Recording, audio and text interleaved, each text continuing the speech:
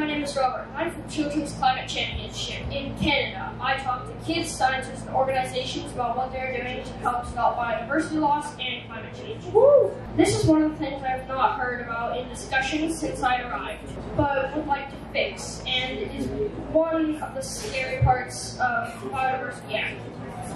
Did you know that 196 environmental defenders were killed around the world last year? 79 in Colombia alone. My friend Francisco, who is 14, had to leave his home here in Colombia because of the death threats against him.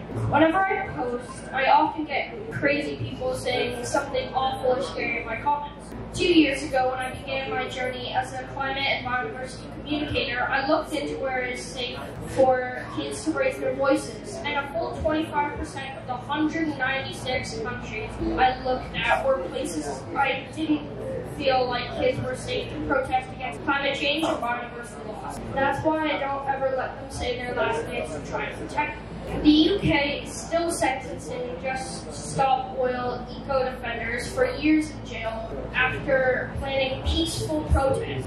In my home, Canada is not better, with Indigenous land defenders being prosecuted by RCMP in locations such as our beautiful old-growth forests like Fairy Creek and the Wet'suwet'en Land on the west coast.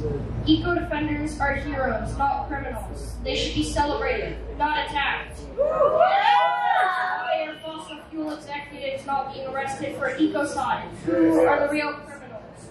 Governments around the world need to do better to protect those environmental defenders. Kids deserve to be safe, and that's why I do this. Please help me and the other kids around the globe. Thank you.